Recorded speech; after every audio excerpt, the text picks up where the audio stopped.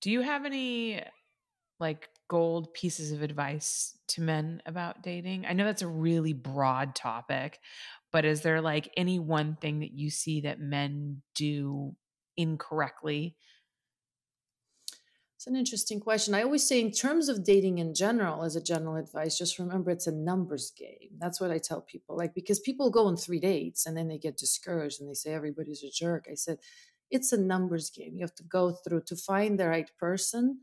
Takes you have to meet a lot of people. That's just a reality. Like, just like you don't walk in, if you want the dress that fits you, you don't put on two dresses and go, nothing fits me, right? You know how that is. You have to, so it's a fit thing. It's all about the fit.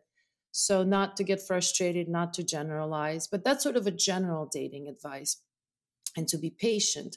In terms of men, what do they do wrong? They don't listen. I think the most important thing is to be a good listener. Talk less, listen more, reflect her feelings. I think that's what women want. They want a guy that will listen. Yeah, I think one thing that I've seen a lot and heard a lot about is that men are fixers. And I see this with my husband definitely. I want to complain about something, I want to get something off my chest, and he wants to offer me all these solutions and tell me what I should do to fix it. But like, I know what I need to do to fix it. Like, I know what my path is. I just want to unburden myself. Exactly. That's what women want. They want empathic listening. They want their emotion reflected. So if she comes home and says, I really hate my boss, a guy wants to jump in and say, well, maybe you should change your job. Maybe, we should complain to the superior. But sometimes all we want is to reflect the emotion. Say, instead, if you'd say something like, I realize this job has been really tough on you and you're doing a great job, or I realize you're very frustrated. It's not necessarily about problem solving right away, but it's about empathic understanding and reflecting the emotion, Right. acknowledging the emotion. So along those same lines, what about sex advice? I have a lot of men who DM me, asking if penis size is important. I know that a lot of men feel that they fall short in the bedroom. What kind of advice would you give to guys like that who are insecure about their performance? So the first thing I always say, it's not about the size, it's about the fit between people. And that's why dating and sex is a numbers game, because some people just fit better together, right?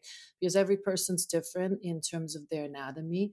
And there's large individual differences, and there's preferences. So you can't predict the fit. So it's not about the size at all. For me, it doesn't matter whatsoever. But it is about the fit. With some people, you just have anatomically better fit and chemistry. So that's the most important thing. Do not get fixated. There's a lid for every pot. There's a lid for everyone's pot. So that's why the main thing is not to give up, not to get frustrated. And remember, like I said, it's a numbers game. You have to meet a lot of people. Um, but in terms of the one piece of advice for men is to go slow. I think I hear complaints from women, both as a therapist and as a friend, and one of the biggest complaints is that men rush things. They rush foreplay. They rush kissing. Women love foreplay.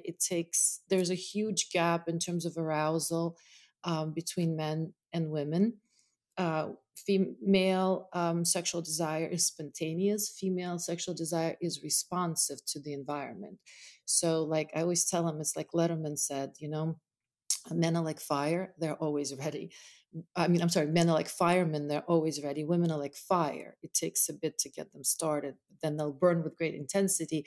So I think it's the patience and slow down. I always tell men to slow down sexually. They tend to rush things. You know what I mean? The touch has to be lighter, slower. You have to let her feel the arousal. God, that's such a I've, of all the conversations that I've had with so many like sex therapists and other women on how to please a woman, that's like the number one thing is that men rush things and that women take a while. But I love your analogy, about how women are like their sexual response is like environmental, is like based kind of on like what's happening around them. It's not just like a genital thing. And I find that to be so incredibly true. Yeah, Um, because I always tell men are very visual. It's easy for their response is very kind of automatic, it's testosterone driven. Women are more complex because for us, sex is a full body and mind experience, right? A full body experience. And we're more, our olfactory sense is much, much greater. So smell is important to us. We're more auditory than just visual world.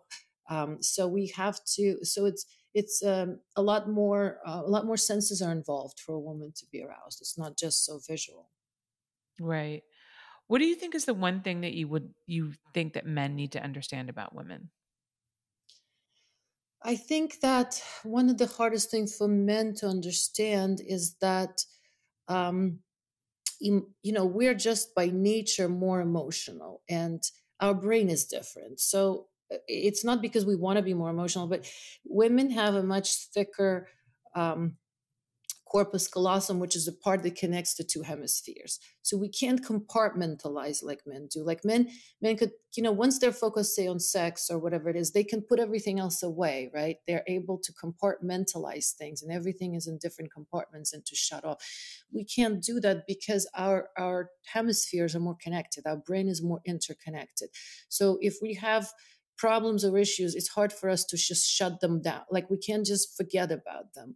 We have the revolving to-do list. We have all these things interfering sometimes with our arousal or our ability to connect in the moment. So sometimes we just need longer time to be able to switch. And we can't just, like I said, put things away in neat little boxes the way men do. We're different brain.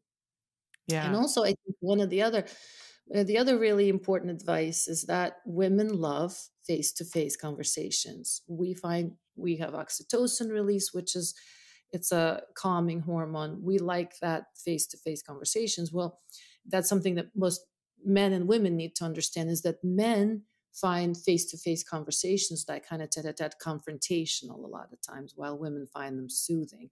So when a woman wants to have a conversation like this, a lot of men kind of avoid that. So one of the best things to discuss thing is if you are side by side. So for men, side by side communication is more soothing.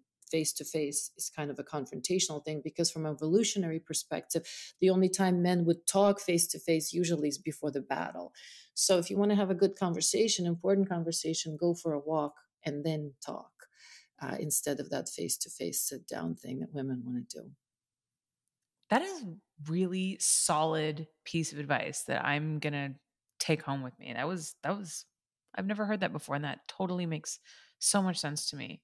Yeah, so for me, Um, it's easier to talk if they're doing something, if you're like gardening together, if you're yeah. working, if whatever it is you're doing, and but it's not confrontation with it side by side as opposed to face. Oh, okay. From a psychological perspective, how do you think dating and relationships have changed in the last 10 years? Well, in some ways, I think it's harder to date because we have so many options now and they're so easily available, right on the phone, right there. So I think people are developing a bit of attention deficit. I call it romantic attention deficit disorder, where it's sort of it's hard to focus on one person, right? It's like a shiny ball syndrome. Like there's so much going on at once that I think again people give up easily, and it's sort of hard to get depth because it's just too many distractions, and it's just so easy um, right now to meet new people that I think it's harder again to establish deeper connections for people. So that would be one thing. I think also that accessibility of porn has changed, especially male perception of what women want and what women are like.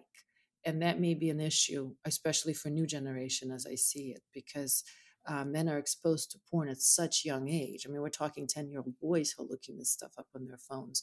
And then you wonder what kind of perception they're going to have of women and what women want and what women are like and what dating is like. It's one big Interesting. social experiment. Yeah.